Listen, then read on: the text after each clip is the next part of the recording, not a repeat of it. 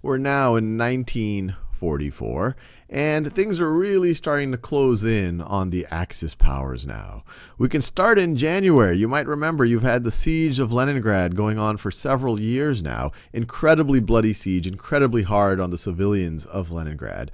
But the Soviet army is finally able to end that. And so you see from these troop movements on this map, starting in January of 1944, with the end of the siege, they're able to really take the offensive and start marching through the Baltics, through the Baltic states. At the same time, you have the Soviet armies marching, and they're able to force the Axis to surrender in the Crimea.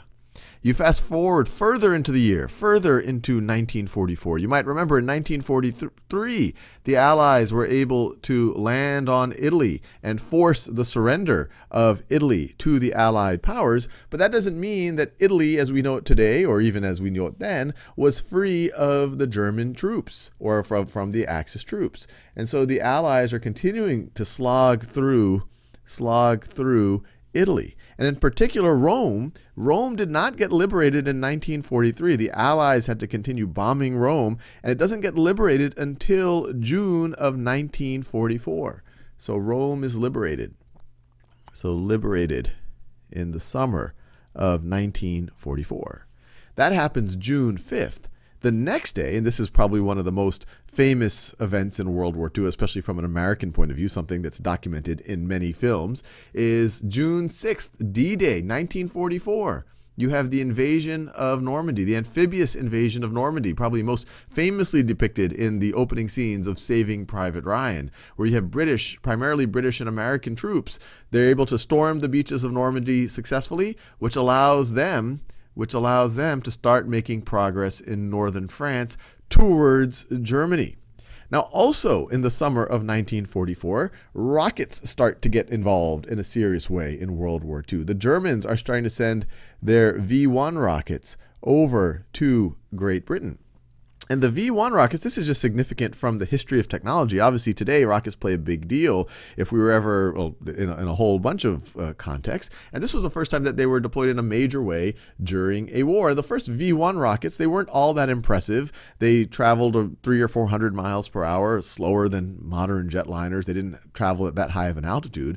But as we'll see, or as we'll see even in this video, within a few months by September, they were sending in V-2 rockets, which were far more advanced, going several thousand miles per hour, getting to altitudes of tens of miles high and carrying even larger payloads. So the Germans are really starting to push the envelope in terms of rocket science. What's good about the Allies is that the Germans are they're developed this technology a little bit late. They're starting to be on their heels, obviously, on both the Western Front and the Eastern Front, and even in the South, the Allies are really on the offensive now. But rockets are starting to get involved. V-1s in the summer, and then the V-2s, in the fall. Now, also, as we go into the late summer and fall, you see the Russians, after defeating the Germans at Kursk, are marching towards Poland, and marching in particular towards Warsaw as we go through 1944. And at the end of 1944, or not at the end really, at the end of the summer of 1944, in August of 1944, you have the Polish uprising. You have kind of the rebels, the underground is taking on the German occupiers. So this is August 1944. August 1944, with the Russian troop or the Soviet troops not that far away. They're getting closer and closer and closer to Warsaw. Now, also in August of 1944, you have Paris is liberated. So this is August 25th, 1944. Paris is liberated. And then as we go later into that year, British troops are able to liberate Athens. So British troops are able to liberate Athens. So Athens is liberated. And actually, once this liberated, then you start having the beginnings of the civil war, of the Greek civil war that occurs between kind of the government troops and the communist, or as you say, the more left-leaning people who are involved in fighting against the Axis powers. So even though they were liberated, it's kind of the start of another unfortunate chapter with the Greek Civil War. And then finishing out 1944, the Axis powers, and particularly the Germans, they weren't done yet. Even though the war is not looking good, they finally mount I guess you could say, one of their last counteroffensives, if not their last major counteroffensive. And that's over here against the Allied troops, particularly the American troops, at the Battle of the Bulge. And this starts in December of 1944. It's called the Battle of the Bulge because the shape in which, so if the Allied, the Allied front looks like that as it is advancing, the Germans mount a counteroffensive, and they're able to create what's called in military terms a salient, where they're able to push through, and kind of create this bulge. And this is an incredibly bloody battle. It's actually the most bloody battle faced by American troops. They lose nearly 20,000 troops. That not just lose, 20,000 die. American troops die just in the Battle of the Bulge that starts in December of 1944. But this really is the Germans' last hurrah. You can see the writing on the wall: troops approaching from the west, troops approaching from the east, troops approaching from the south.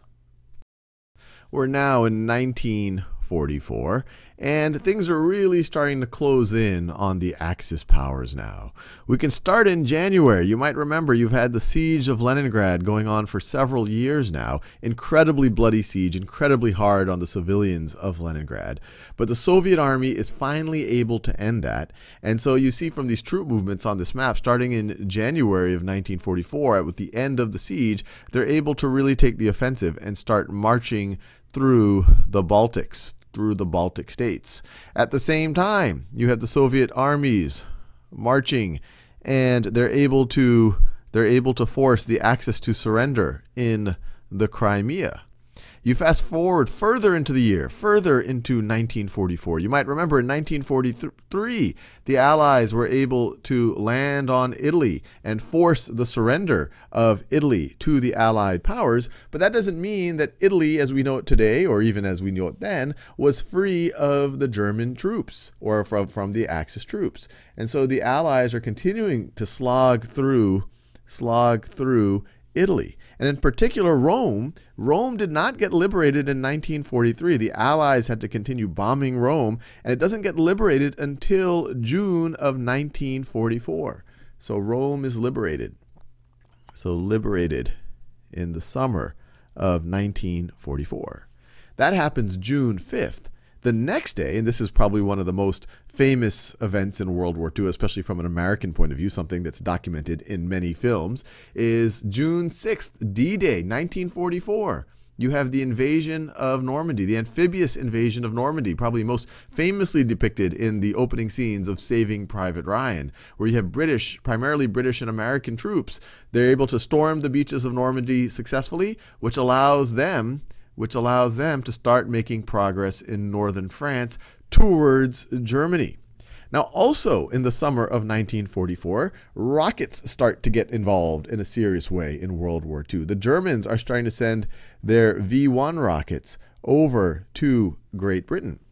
And the V-1 rockets, this is just significant from the history of technology. Obviously, today, rockets play a big deal if we were ever, in a whole bunch of contexts. And this was the first time that they were deployed in a major way during a war. The first V-1 rockets, they weren't all that impressive. They traveled 300 or 400 miles per hour, slower than modern jetliners. They didn't travel at that high of an altitude. But as we'll see, or as we'll see even in this video, within a few months by September, they were sending in V-2 rockets, which were far far more advanced, going several thousand miles per hour, getting to altitudes of tens of miles high, and carrying even larger payloads. So the Germans are really starting to push the envelope in terms of rocket science. What's good about the Allies is that the Germans are they're developed this technology a little bit late. They're starting to be on their heels, obviously, on both the Western Front and the Eastern Front, and even in the South, the Allies are really on the offensive now. But rockets are starting to get involved. V1s in the summer, and then the V2s, in the fall. Now, also, as we go into the late summer and fall, you see the Russians, after defeating the Germans at Kursk, are marching towards Poland, and marching in particular towards Warsaw as we go through 1944. And at the end of 1944, or not at the end really, at the end of the summer of 1944, in August of 1944, you have the Polish uprising. You have kind of the rebels, the underground is taking on the German occupiers. So this is August 1944. August 1944, with the Russian troops, or the Soviet troops, not that far away. They're getting closer and closer and closer to Warsaw. Now, also in August of 1944, you have Paris is liberated.